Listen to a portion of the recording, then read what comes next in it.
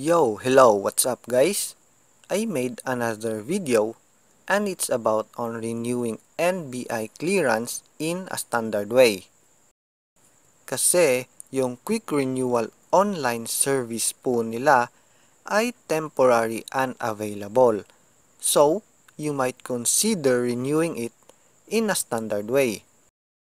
So now let's start. Visit the NBI Clearance Online service site by typing clearance.nbi.gov.ph sa inyong web browser.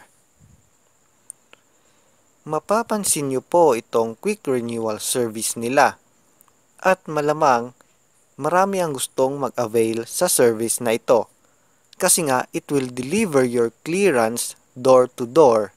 But unfortunately, ang service na ito ngayon ay temporary unavailable. That's why you might consider renewing in a standard way.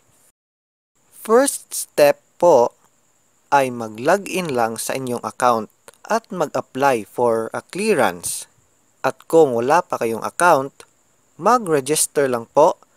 And from here, it asks if do you have an old NBI clearance from 2014 to present.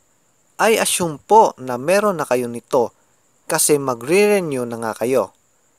Then just select yes and fill out the boxes below. Input your first name, surname, middle name, then the birth date. Now, input your old NBI ID number. Again, applicable lang po ito sa clearance na na-release noong 2014 hanggang present. Ngayon, i-click ang proceed at mapapansin niyo dito sa upper right corner na nagsasabing your data was successfully retrieved. Then, continue lang po tayo sa registration process at i-input ang email address, mobile number, and the password.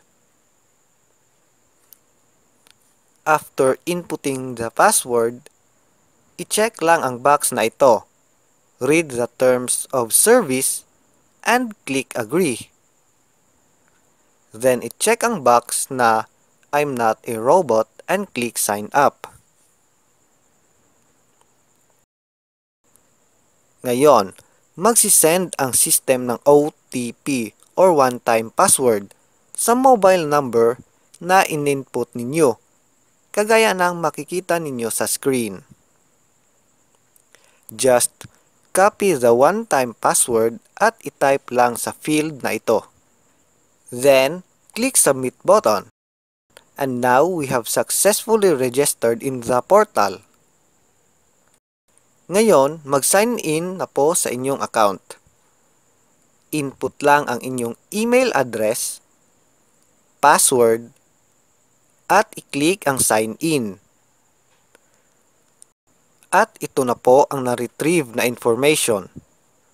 Paki-check lang po and review if may mali or may update kayo sa inyong info. At kung meron man, just click the edit information then save the changes. At kung wala naman, proceed na po tayo sa apply for clearance. Dito po, pumili lang ng type of ID na ipe-present ninyo sa pagkakuha nyo ng clearance. Although one ID lang ang hinahanap dito, but still make sure to bring 2 valid IDs on your scheduled appointment. Pipiliin ko po ang PhilHealth ID at pagkatapos, i-click lang ang agree button.